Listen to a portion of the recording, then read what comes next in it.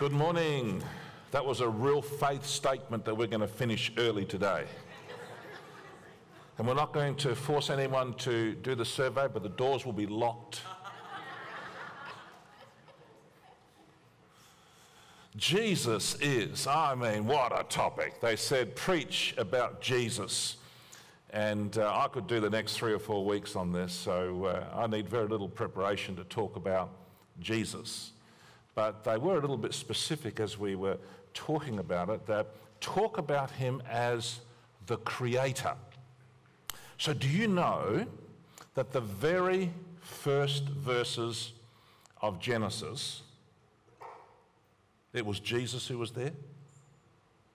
Not Jesus of Nazareth, the eternal Son of God. God the Father, God the Son, God the Holy Spirit, he who manifested himself and revealed himself as Jesus thousands of years earlier. This very first book of the Bible, God is presented as speaking the creation into existence. God just speaks, and that word that he speaks, it just happens. Creation occurs. Let's read from this majestic chapter 1 of Genesis.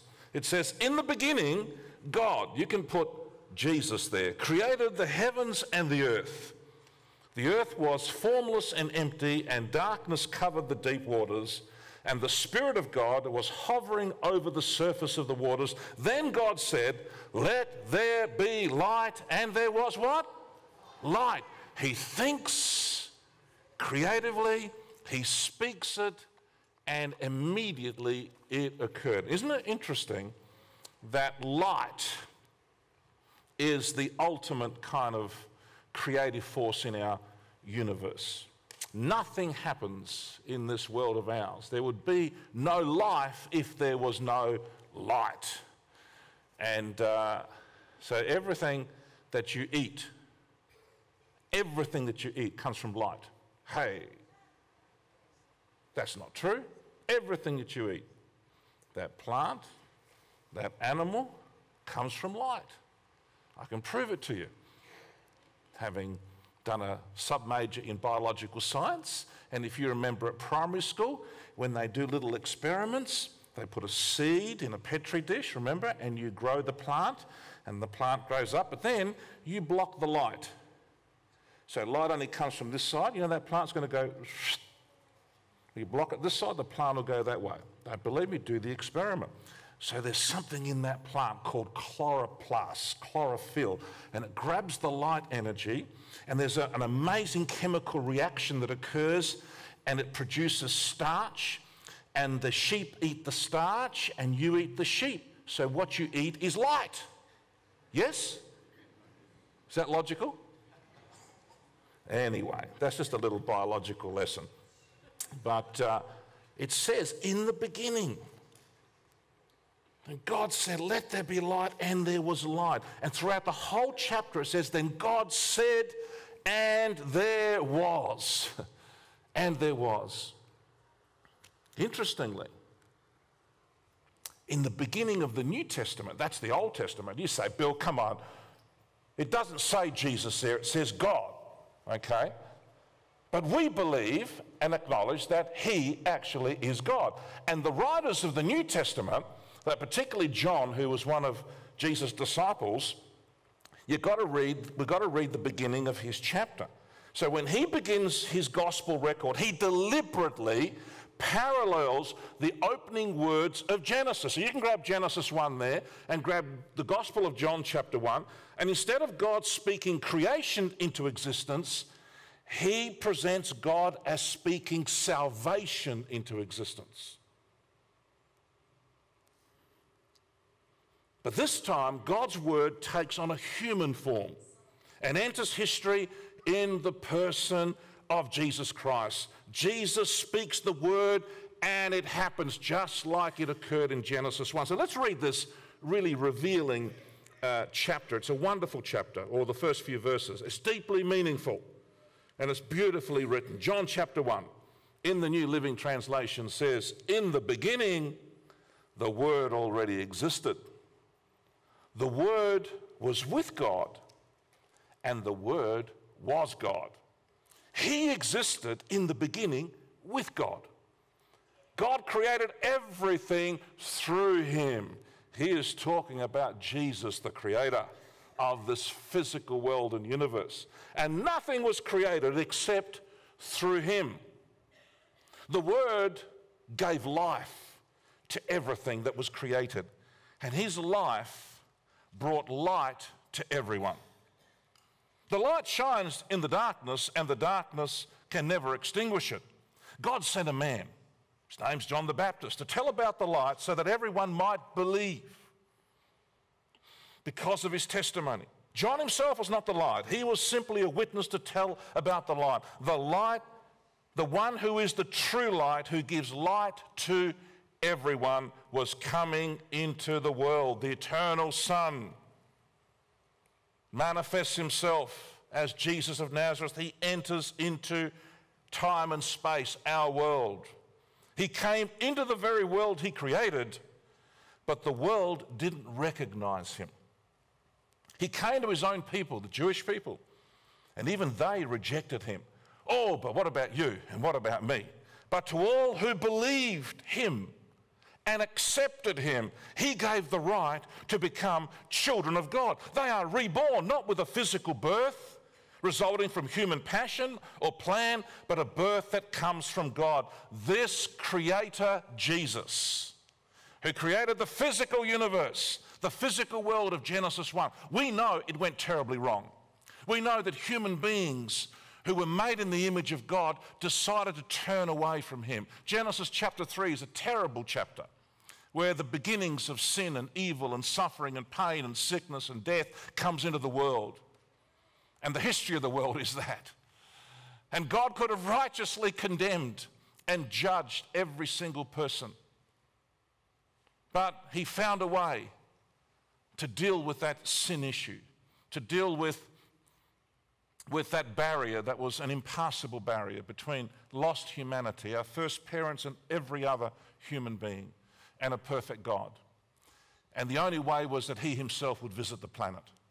This eternal creator Son would appear one day and break into time and space and take on the form of a human being. And this Christmas we celebrate his birth, baby Jesus. But you can't understand the Christmas story unless you link it with the Easter story, what happened there.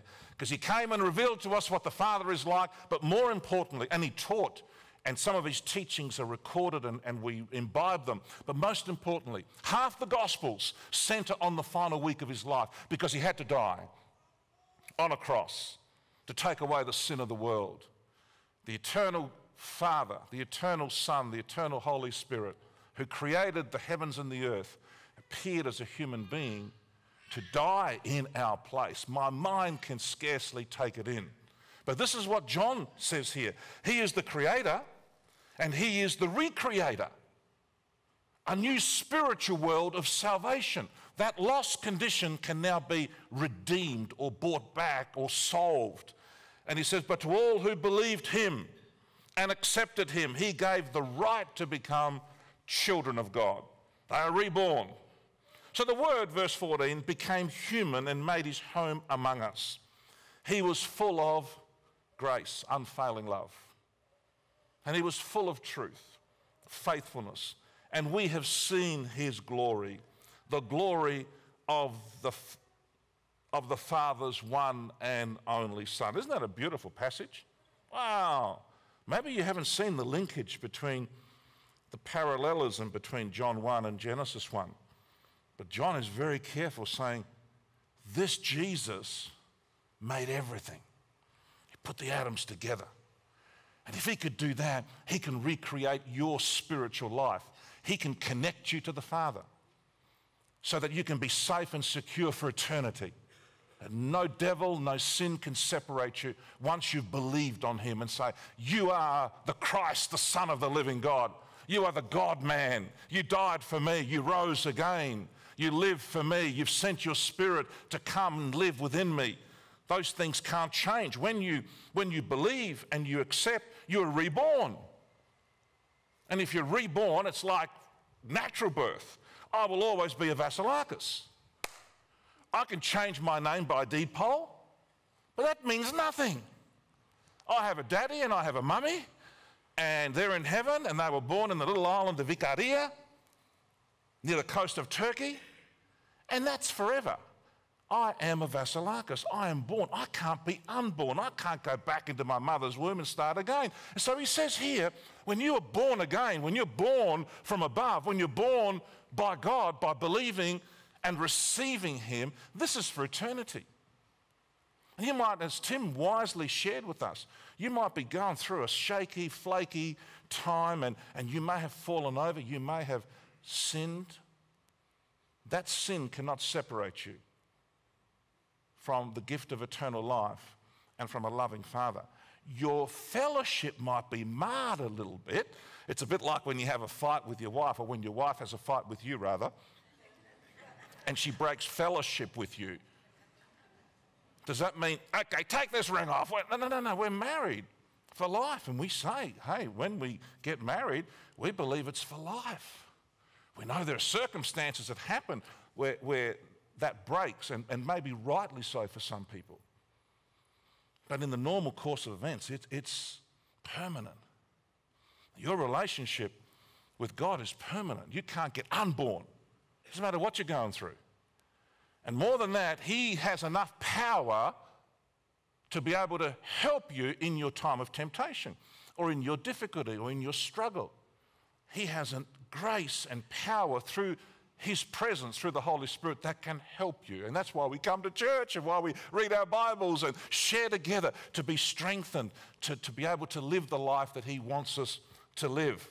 And so we are born again from above. So John tells us that Jesus was the author of the first creation, this physical world and universe that we live in, but he is more importantly sharing with us that Jesus is the author of the second creation, a spiritual recreation. That's who our Jesus is. Folks, I don't know about you, but very few people who hear the full story of Jesus, I mean the full story, and learn the true facts about his life, his teachings, his crucifixion, his resurrection, very few people just kind of walk away without it affecting them. Oh, yeah, that's okay for you. And just, shrug their shoulders and walk off. Very few people that I know. In my 45 years of being a Christ follower and talking to a lot of people, most people just don't dismiss him as being unimportant when they get the facts about him, and just think a little bit about who he is, and also the person who is saying it to them. If they have a relationship with that person, if that person is credible, they will listen. Now, if people are ignorant about Jesus' story, and there's a lot of mythology, people think, oh yeah, I know about Jesus, or they're misinformed about him. And people come up with things. People say, oh yeah, Bill, I try and live by the Sermon on the Mount. Yeah, I really adapt my life, but this Jesus bit. And I say, you what? You live by the Sermon on the Mount? And I tell them, I can't. I fall over all the time. What? But you're a Christian, you're a pastor. No, I can't do it. Because I can't do it without Jesus. I can't do it without him. You can't take his teachings and say, I'm going to try and live by them. You can't. He lifts the standard so high that you look at it and go, man, I'm going to fall over on this one. He lived the perfect life for us, and he accredits it to us. His obedience covers our disobedience. That's the point of the cross. It's not like me trying to be obedient to somehow win grace. He was perfectly obedient, and that covers all my disobedience. He never failed, and that covers all my failures. And so therefore, I read the Sermon on the Mount, the greatest statement ever written. Even non-Christians acknowledge that. Greater than what Confucius and Buddha and Muhammad and all the other religious leaders and philosophers. The Sermon on the Mount is the pinnacle. It's the number one moral, ethical statement, but nobody can live up to it really without a personal relationship with Jesus Christ, the resurrected Christ who comes to live within us through the Holy Spirit and taming this wild heart of ours to be able to align to the great precepts of the Sermon on the Mount. I fail without Jesus. You fail without Jesus. And so when people say that, it's just ignorance. And in fact, it's deceptive because they haven't. I said, well, have you read the Sermon on the Mount? Oh, not really, but do unto others is what. I said, well, just that one, do unto others. Treat other people exactly as you want to be treated. So let's think about that. You treat others exactly how you want to be treated. How do you want to be treated? And list them all down. And he says, now you treat others like that. Wow. Wow, I haven't seen it that way. Okay. Or when he talks about sexual purity or kind of anger. And he says, okay, the Old Testament says you do this and you're in trouble. He goes, I'm telling you, you think this and you're in trouble. Whoa! I think this all the time. I want to half kill this person and I'd like to do this and like to do that. And whoa! How do I tame this devil of anger? This devil of lust in my nature? How to control anger, impurity. How do I control that beast within me, as Johnny Cash sang, beautiful song towards the end of his life, the beast in me. He talks about the sin nature. Only Jesus can crucify that beast on a cross and give us new life so that it stays buried. And that's why we get baptized in water, to say, down boy, you're dead. Your old life is dead, dead, dead, dead. Stay dead. And look to Jesus, the resurrected one, who can keep you sane and sensible and focused and to live as we want to live, in spite of our weaknesses, in spite of our failures, in spite of our mistakes. We so need him to save us and to keep saving us and to be able to sustain us. He is the eternal creator. And as majestic as the physical creation is, the spiritual recreation is even more majestic.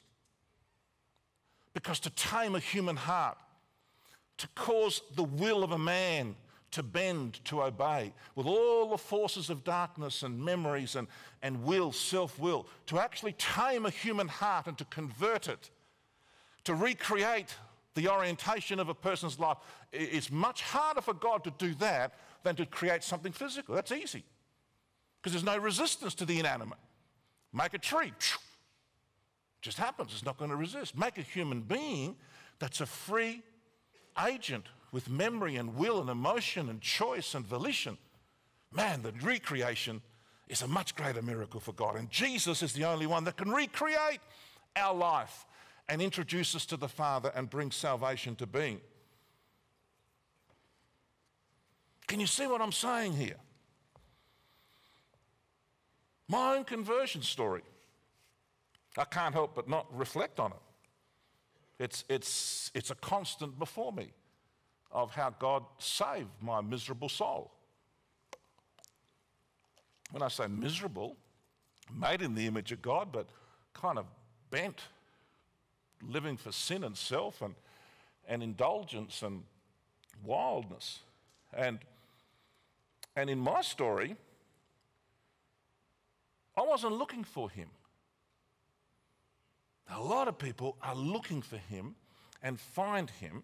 A lot of people are in trouble and have a lot of needs and they need help, and then Jesus helps them. For me, I thought I was okay, Jack.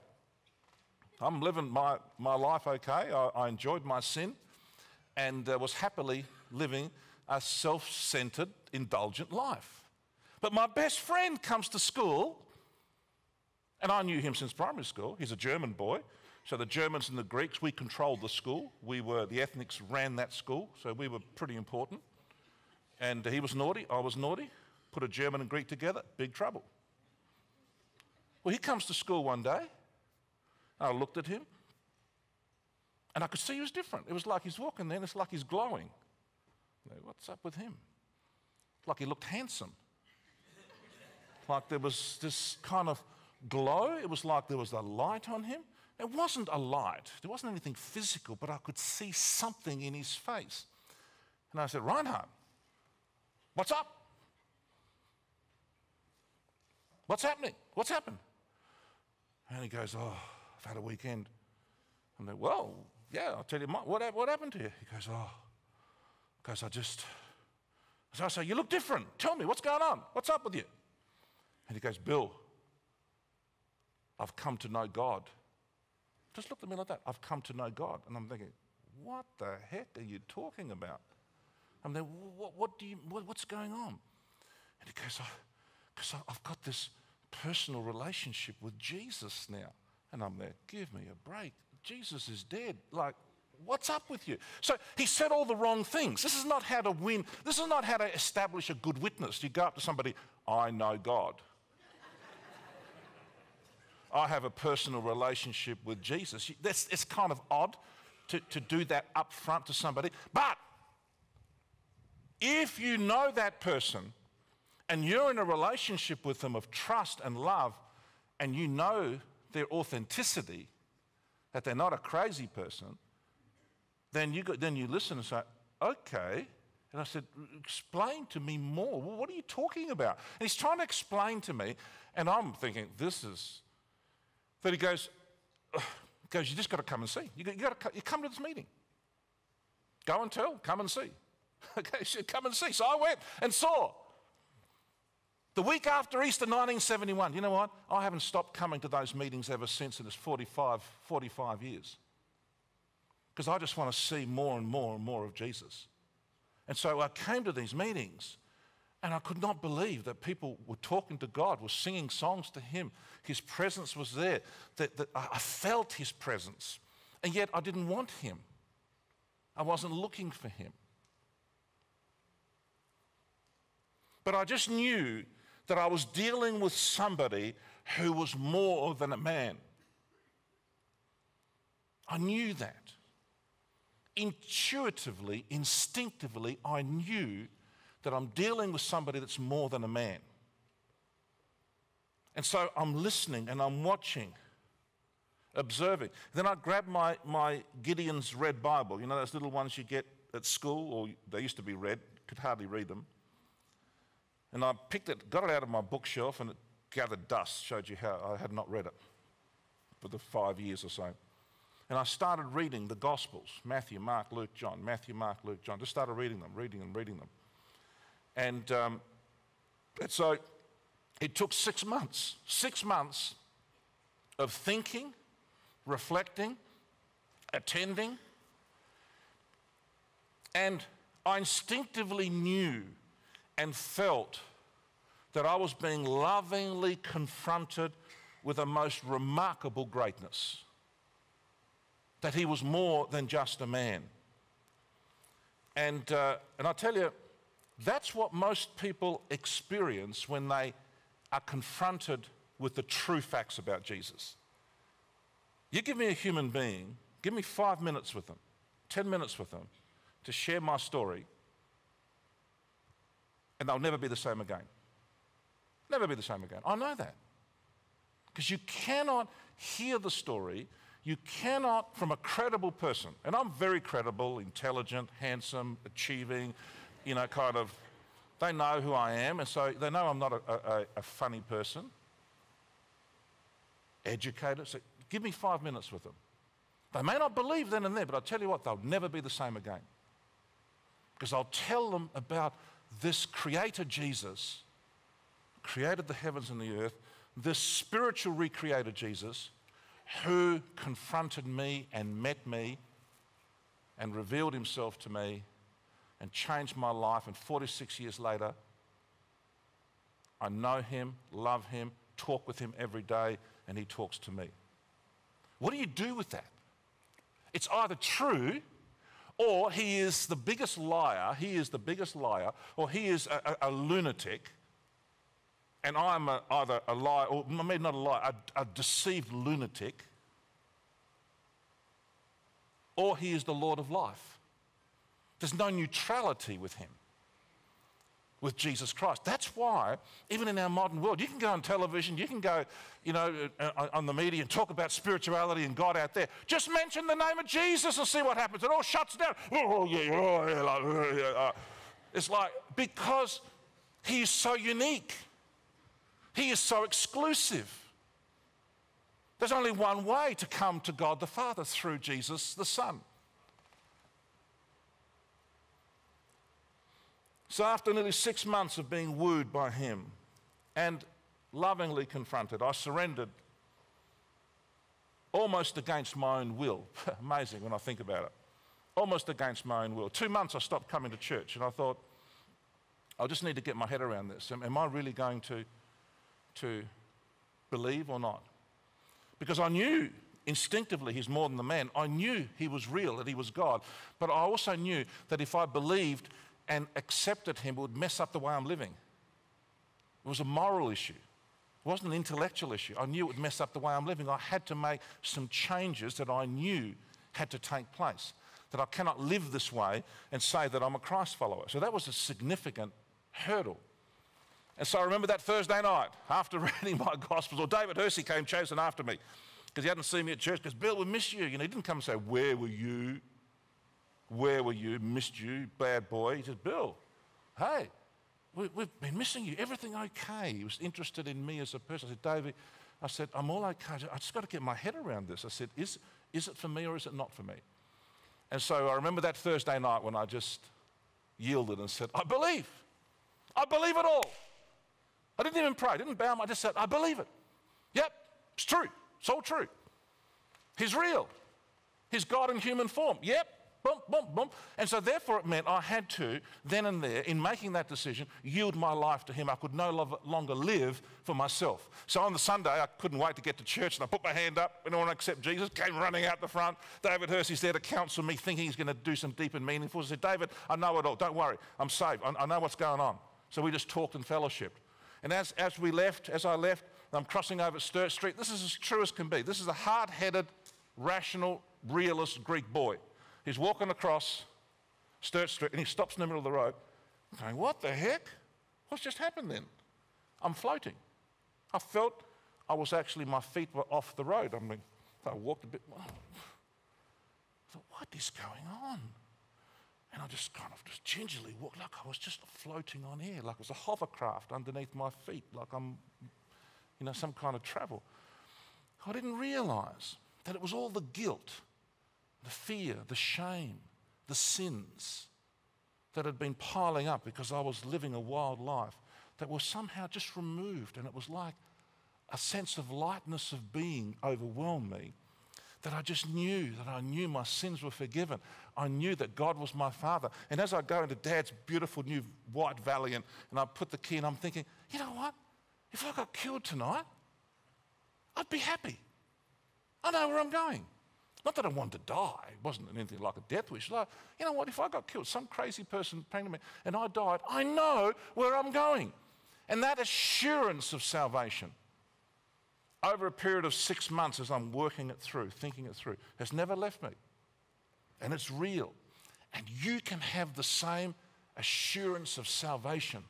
You can know him not just as the creator of the universe, but as the one who can recreate your life, and you have an absolute assurance that no matter what happens, you've got the gift of eternal life. You will live forever and ever. You're reborn.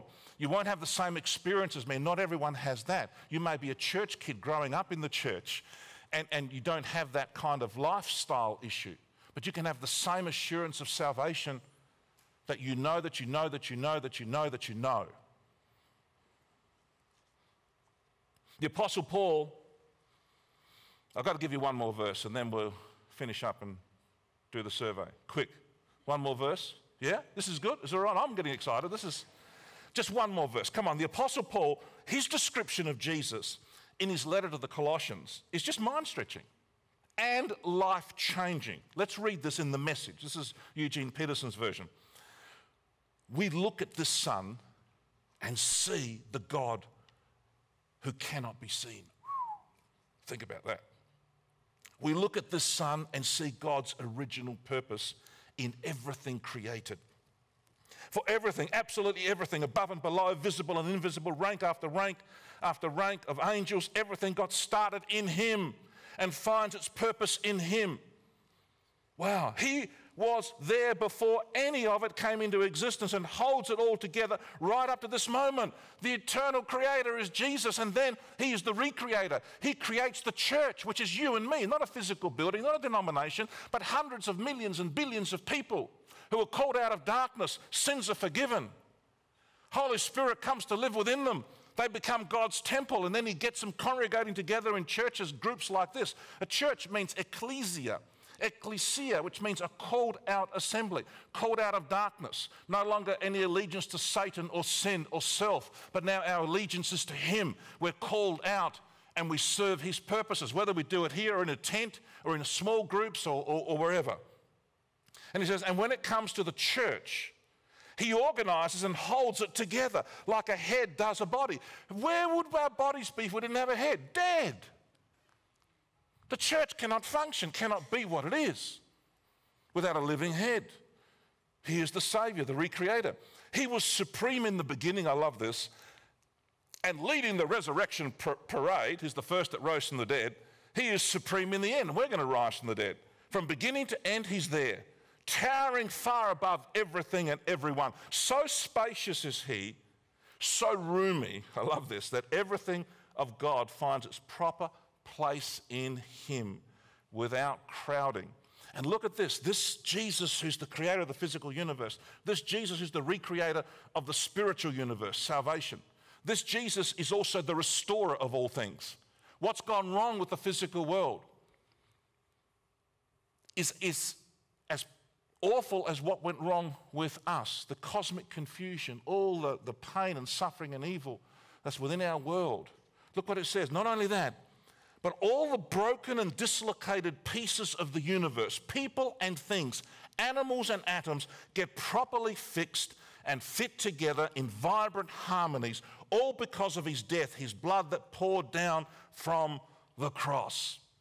So he says he is going to bring it all together. And you read Revelation chapter 21, you read the final chapters of Revelation, and then read Genesis 1 and 2. And it's like restoring the new Jerusalem coming down from heaven. That's the church. It's a bride and bridegroom. This is like, and saying there's no more tears, no more suffering, no more pain, no more sin, no more death. The devil has been thrown into the lake of fire. He's going to restore all things. What went wrong on this earth? What went wrong within our universe? He's going to restore it all together. This is who our Jesus is. The creator, the savior, the restorer. Praise his name. Let's stand together.